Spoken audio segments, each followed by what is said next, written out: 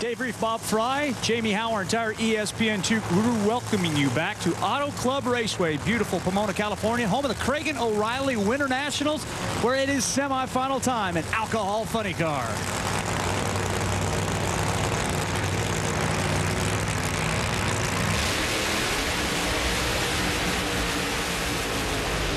Oh, you're going to love the sound of that horsepower. Yeah, especially in this magnificent setting here at Auto Club Raceway at Pomona, as the Gordon family looking to make it 3 consecutive years into the final round here at this race. They do very well in the Southern California tracks and on the Division 7 area. Mark Woznichak, who went to the finals last year at the final race. And they take a look. Doug Gordon's going to have lane choice. Tony Bartone ditto when he races against Steve Gasparelli. But for Mark Woznichak in this race car that's just like an old familiar pair of shoes, getting set to run here and see if he can't go to back-to-back finals right here. And obviously a big Simpson fan there, but getting help from the folks at Water One and Direct Transport, a great company right in Riverside, California, all helping out for the Woz. And they'll be on the side of his new car, too, which we'll see maybe as early as the Las Vegas race. How about the Woz taking out the #1 qualifier in round #1 to get the bye, to be in this position. Only qualified the 14th spot, but every time you get to go up the racetrack, you get to work on your tune-up, and that's why Doug Gordon's got to respect the man in the other lane. Yep. Top 10 finisher last year in the Lucas Oil points. Dad out in front usually gives him that familiar fist pump down there. And Dad drove the car for a while, got out of it, told the kid you can drive it for 1 year. After that, we'll try something else. That was 14 years ago. Nothing else to try. Doing a great job. Opportunity to go to the finals here at Pomona, the season opening race.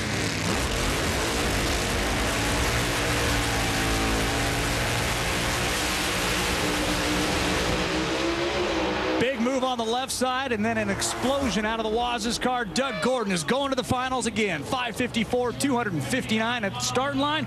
Oh, yeah, they're happy. 554.3, 259 miles an hour. They're running very well. That is a familiar race car for them. They've had it since 2007, running with that familiar combination in the engine. There's a great look. I saw the Direct Transport logo on the front of that Woz car, and great shot off the line. And then that's about the last thing that went right. Woz never got into second gear before it banged, and a little escape hatch on the front of the car, let go, jettison to try to save the body. You'll watch that come out in the front there. It's going to blow off, and that relieves a lot of the concussion. Pop, right there it was. You know, and he may rush now to get that new car out even sooner than he expected. But nice weekend for the Woz. But 3 years in a row, the Gordon family is going to run for the money here at Pomona. And that is very cool. That's a good-looking car, the MB Cabinets car. Well, we've got the big boys moving on down the road for the Tire Kingdom Gator Nationals. That, of course, being the full throttle drag racing series where they pour a little nitro in the tank, have the pro stockers. It all comes your way on ESPN2 tonight, beginning at 6 Eastern. NHRA full throttle drag racing on the home of the NHRA, ESPN2. Kurt Busch is going to be doing some racing there. And Stack Guy, I know you got more on him. Well, Kurt Busch will be in the house, and you think Kurt Busch is showing up to make runs. He's showing up to win the race, and the only guy to do that since, you know, the debut of the class, Larry Lombardo. And wow. Bob, you were probably at that race, the 1974 Summer Nationals. Well, it would be an amazing thing if Busch could go the distance and win the race. There's only one other opportunity for him during the course of the year to run an NHRA race. That'd be at Denver, the Mile High race. But trying to get some time off from the family, it's tough. But he's going to have a very good race car. Alan Johnson's going to give him a great race car. And if you're confused at home, yes, we're talking Kurt Busch of NASCAR. Earlier, we had a chance to talk with him about racing the quarter mile.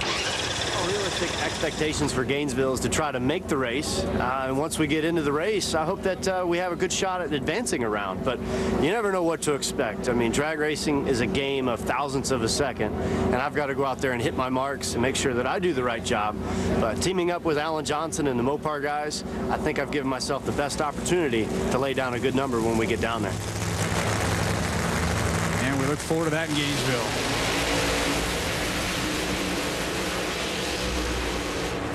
The center point car, that's Tony Bartone. The Gasparelli Racing entry right there, that beautiful new Entro Component Solutions car is Steve Gasparelli. We'll set up this pair in just a moment, but first, far enders, Jamie.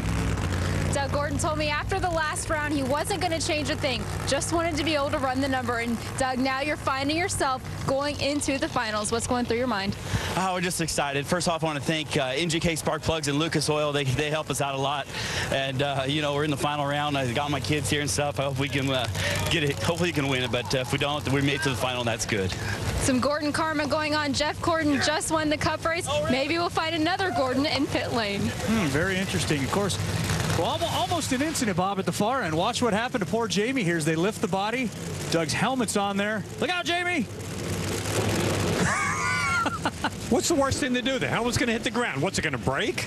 No, it's what it's designed to do exactly. Protect her. They don't want to get the shield scratched up. But Doug Gordon is on his way to a final.